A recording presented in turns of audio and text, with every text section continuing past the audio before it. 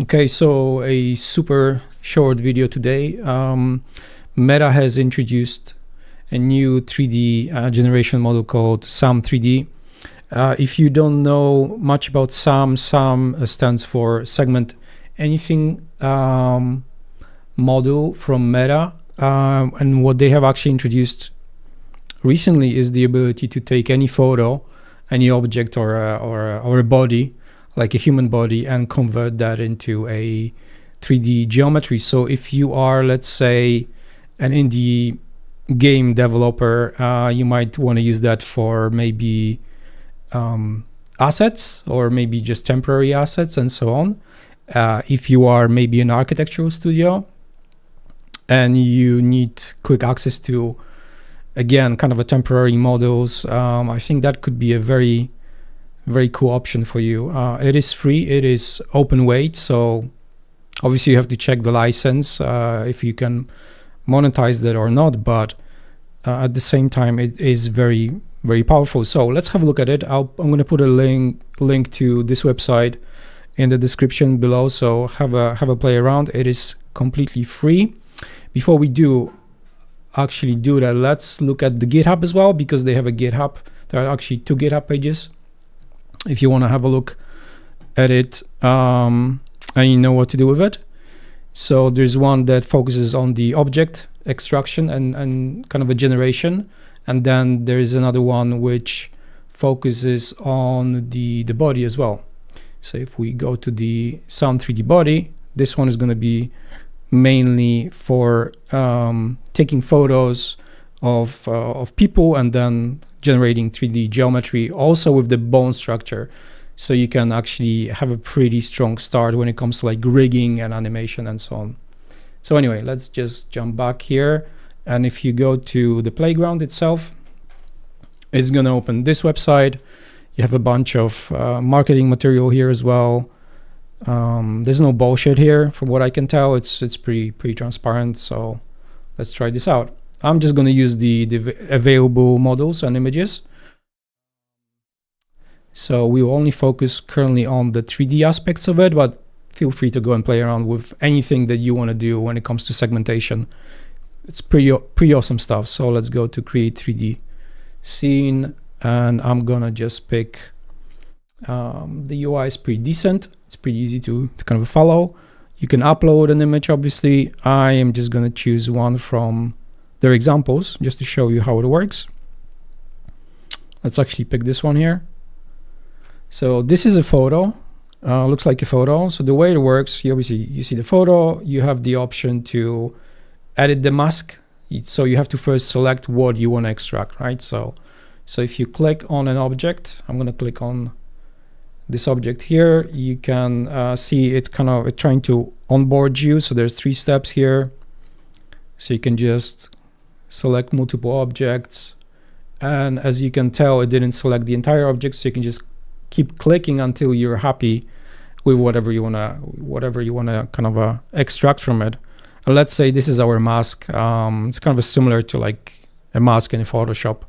And then if you click generate 3D, it shouldn't take long, and it should generate a mesh, an actual mesh with a texture applied to it. So there it is. Yeah, it's pretty awesome. It obviously doesn't know what is behind it, so it has to guess, but it did a pretty decent job.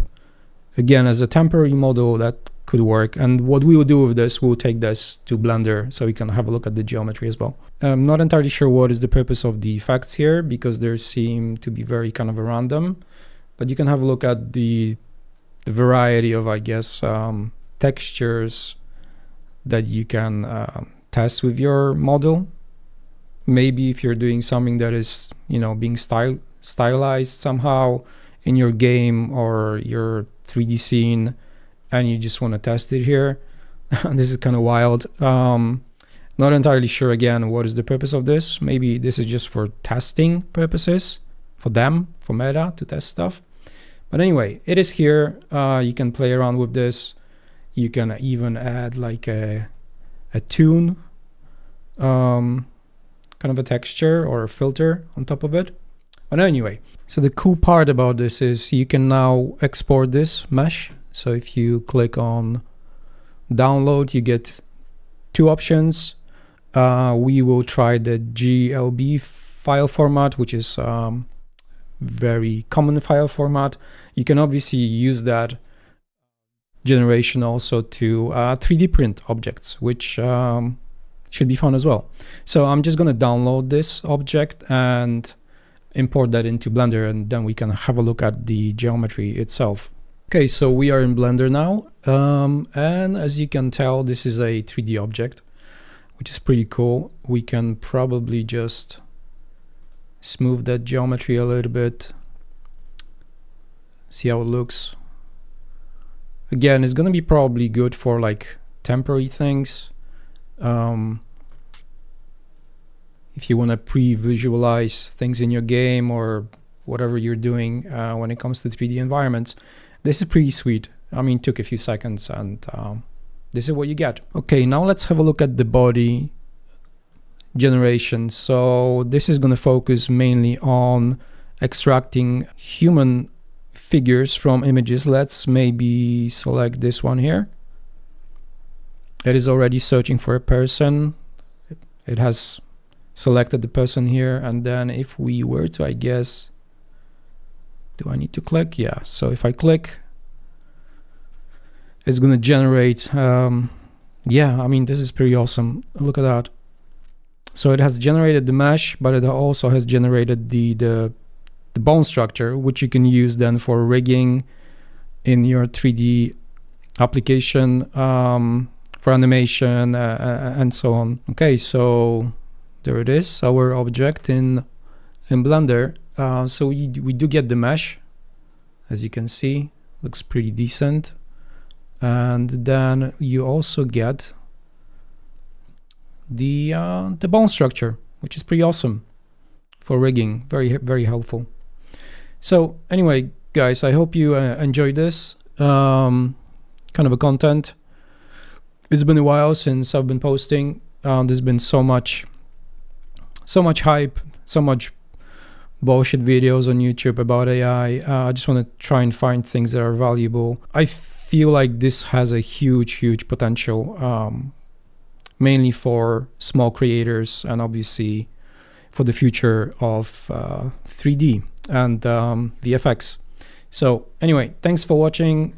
Give it a like, subscribe, and I'll see you next time. Bye.